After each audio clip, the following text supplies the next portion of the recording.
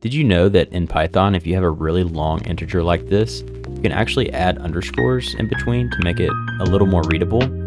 And you can actually run operations on this because Python recognizes these as just regular integers.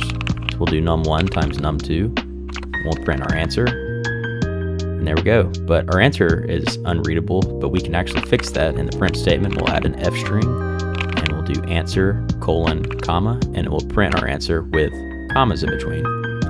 And you can do the same with underscores.